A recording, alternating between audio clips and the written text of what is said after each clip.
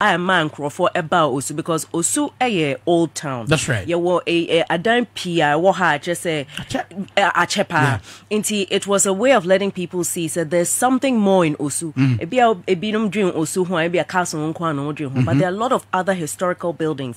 Inti, I am a depa because for the last 7 or so years, Miko rounds was, I see these buildings and I've always tried to bring attention to the fact that say tourism tourism and yes say ebia obia ko see a dembia ebia cathedral na be this na tourism ba. You have things that are there already. In other countries, so far Jamaica na Trinidad Tobago na Cuba and all those places those old buildings they make sure they refurbish, they renovate and they maintain them. That's right. So the beya wo beba hono who say yebeka so Sadan has been there since ebia 18 something and now 19 or whatever.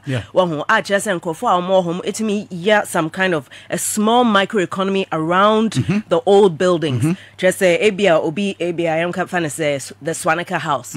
And I am fan say the there are a few other houses I walk also. I just say you go to the houses and you say that this is the history of this house. Now this is where the ancestors came from. And now you can say also Danish. What is also Danish? One more if we say area no, then you can say Hane this is the story of the place.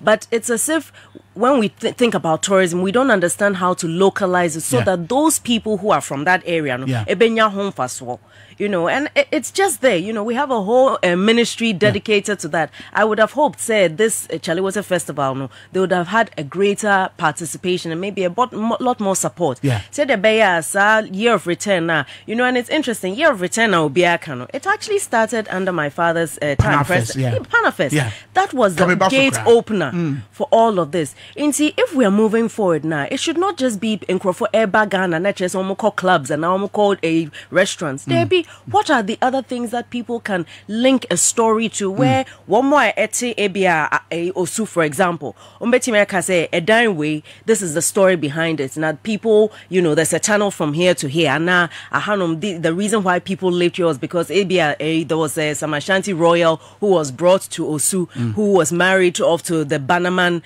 governor. I said that family, they actually hail from the royal family in Menchia, that kind of thing.